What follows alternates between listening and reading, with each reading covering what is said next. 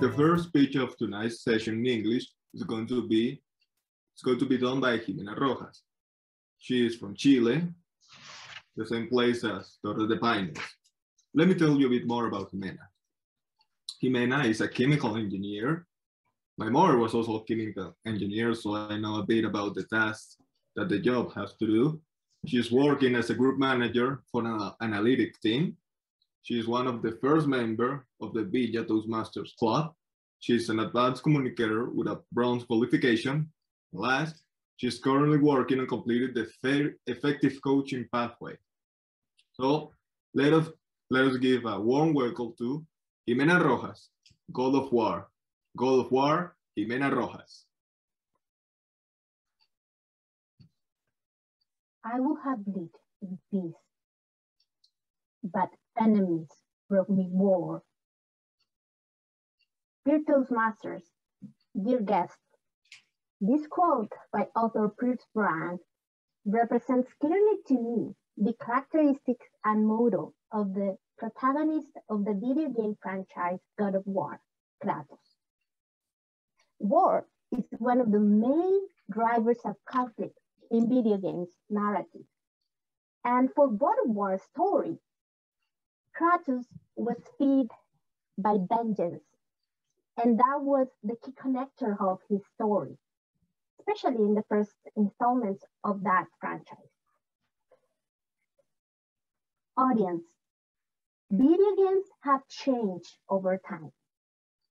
Now more than ever, they're a medium. They're used to discover, to display, and to discuss relevant topics within our society. And it's important because it allowed the generation that has grown with video games to keep involved with them because it speaks of their interests and worries at the same time. Like a must to above light, I like shiny and warm. That means that I like visual effects, pretty visuals. Those are a magnet for me. And probably the same for many others. But let me tell you, video games are more than that. They're a union between technology and art. Today I strive to exemplify this specific statement after experiencing a couple of games that I have played as a casual fan. And hopefully you will understand what I mean by this, that it's beyond what you can see in your screen and the story behind them, it's what is left behind. Let me start with Gris. Gris is a game that is a puzzle. In this puzzle, you have to rediscover the color of life. And you have to help the protagonist to unlock colors to help them go through the process of grief. I like to say that grief is one of the true and only processes beyond birth and death that probably is transversal to anyone here. The loss of someone that you love. The step-by-step process of rediscovering and going through pain, unlock back what made you feel in life, and emerge victorious over a war against your own feelings of hopelessness and sadness. Gris was an excellent example for me of a tool to help someone feel again. Another video game that is also named after a color is Celeste. This is a platform game. Platform games are like Mario Bros. But Celeste in particular is much, much harder. And instead of having to save a princess, the protagonist has to go through war against herself. And let me ask you, who hasn't go against a war a war against yourself? Who hasn't struggled with what's inside yourself, second guessing, tripping, hurting because it's hard to find self-acceptance? Finding your own identity is a struggle that affects anyone. And the fact that I could see this while playing a game was mind-blowing to me.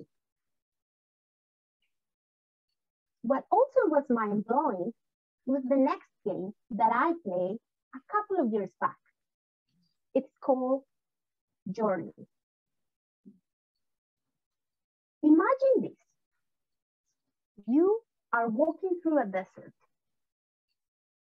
and everything that you discover under pounds and pounds of sand are ruins. Playing this adventure game, I was able to understand clearly the consequences of war in society itself. I saw and felt the bittersweet feeling of a destroyed society after fighting for resources. And sometimes we just need to look outside, out of the window, in the screen of your telephone, in your TV, and you will see that that's not really far from it, what's happening right now.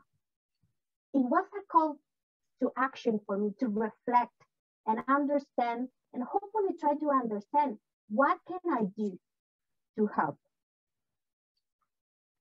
My final example, though, goes back to Kratos, the character that I introduced at the beginning.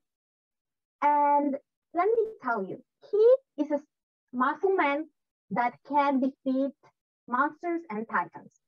Nothing that I could actually identify with.